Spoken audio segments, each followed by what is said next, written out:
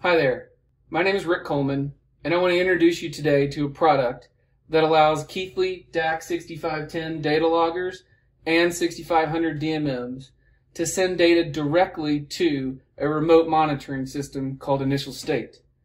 Once it's in Initial State, you can do things like create interactive dashboards, set triggers on critical thresholds, do things like remote monitor from anywhere on any device, including phone, as well as share that data with any of your coworkers securely.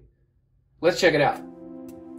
The Keithley 6510 is an incredible device for long-running tests. It allows you to set up scans, trigger models, and other automation to do complicated, high channel count, test, and data logging. In this demo, we're going to connect to 2 temperature channels on the 6510 and monitor them continuously as if you might in an environmental chamber test.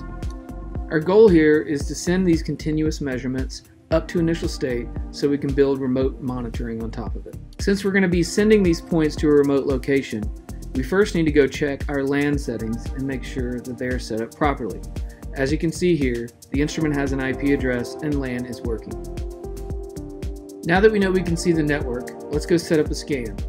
I'm going to turn on 2 temperature channels as stated before, adding those channels 110 and 115, which are on this demo board, and go through the scan settings and set to continuous scanning, which is infinite scan count, and I'll go ahead and set a half-second sampling rate. At this point, I could just start the scan, but instead I'm going to go over to the apps, and now you see Initial State as an app. I'm going to say Start App, give our bucket a name. I'll just take the default key and hit Go. The instrument's telling us that this is a continuous acquisition. I say OK, and now my instrumentation is clicking away, taking samples every half second. Now let's head over to a browser. I'm on a computer here, but you could be on your phone. This is completely remote and not on the same network as the data logger. Here you can see I've built out a dashboard for our 2 temperature signals, and I'm plotting a number of other things based on mathematical transformations of those signals.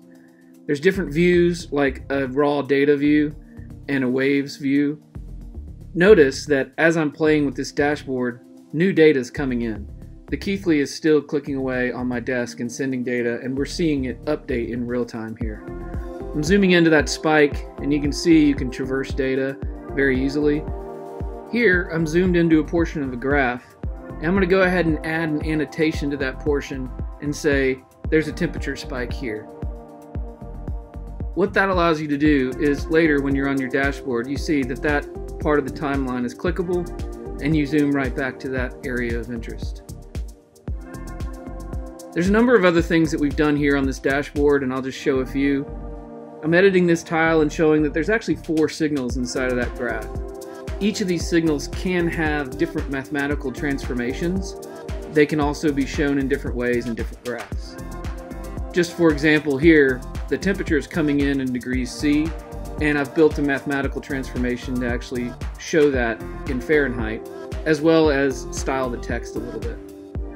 Now let's take a look at this bucket at the settings level. First, there's some identifiers here and API endpoints that allow you to send data from anywhere, so you could aggregate data from multiple devices. Also, I want to show making a trigger. So here I'm going to configure channel 110. If it's greater than 100, I want to send an email, you could send a text, to myself at Initial State. The templating system allows you to add things like the URL directly to the bucket name, the bucket key, and you can type arbitrary text in there. I'll just say that there's a temperature alert so that when I get this email, I'll realize what's gone wrong. Let's go ahead and confirm that trigger and move over to sharing. Here you can see that you can actually share this via link, which means that anyone with the link can view this dashboard. You can also share this securely. So I'm sharing this just to a username, and only that username can access it. Remember, this dashboard is live. Data's been coming into this dashboard all along as we've been making these configurations. There's a wealth of other knowledge, demos, videos, support on our website. So head over to initialstate.com and check that out. So I hope you can see the value in some of this as you build long-running tests and have requirements around remote monitoring and checking on things, sending triggers that send you texts and emails about the state of your experiment, and setting up dashboards like the one seen here and easily be able to share that with your coworkers securely. If you want more information, check us out on www.initialstate.com/Keithley. Thanks for watching.